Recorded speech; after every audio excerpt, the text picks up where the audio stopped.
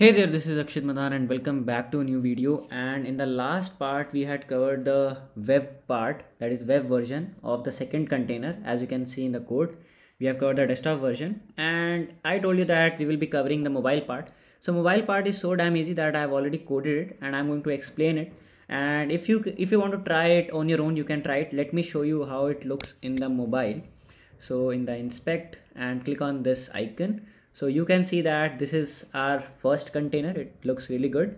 And this is our second container. So basically I have removed those circular vectors in the mobile, and there is our orange container, and in that our dashboard admin image is there, and Facebook, Google, Coca-Cola and Samsung, that are all the client logos, are in the vertical direction. So they are in the column, not in the row as you saw in the web part, right? As you can see over here, right? So this is the task, you have to do it, but let me just explain you if you don't want to code it on your own.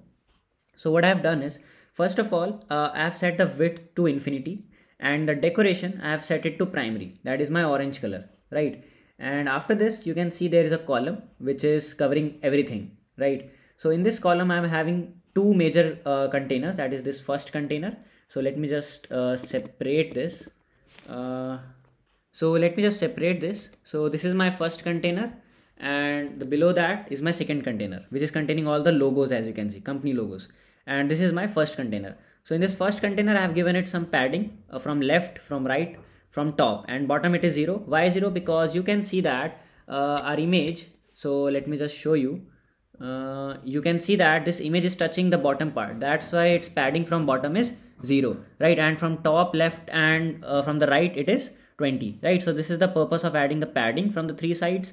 Then I'm having a container, and I saw that it looks really good at height 195, and it covers all the major parts of the image. So height is 195 and width is again infinity, because you can see that it needs to cover the complete width. And you can see that in the decoration I have given an image decoration image, and asset image is my dashboard image, and boxfit.contain. If you will make it boxfit.cover, then some part of the image will get cut, right? So you have to make it boxfit.contain, so that every part, that means the complete image, should be inside this container, right? And if I just comment this container colors.white, you will see one thing.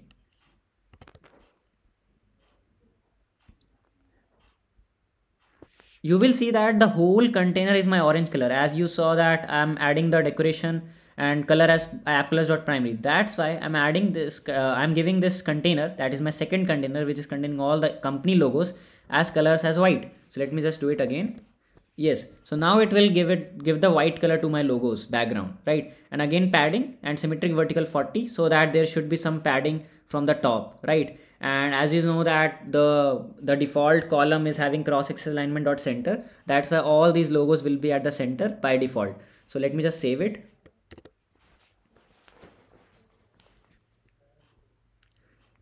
And you can see that it looks something like this. Then again in the column I'm calling all the 4 logos, and all these 4 logos, let me just go in this 4 logos, company logo widget that we had during the last part. And you remember that I only gave the width to it, I did not give the height, but now I have given it some height, because if you will not give height in the column, then it will not be visible, right? So in a column you need to give it some height, right? So that's why I've given it some height. So rest everything is same. I have not changed anything. So this was a part where I have coded the mobile version of the second container, and this was a very short video, because I thought that you would be doing this mobile part by your own, but I have given you the answer to it, so you can code it on your own. And so now your task remains is to code the iPad version, that is a tablet version of this container 2 and container 1 also, right? So yeah, thank you guys for watching this video. Till next content, keep coding, keep innovating, and thanks a lot.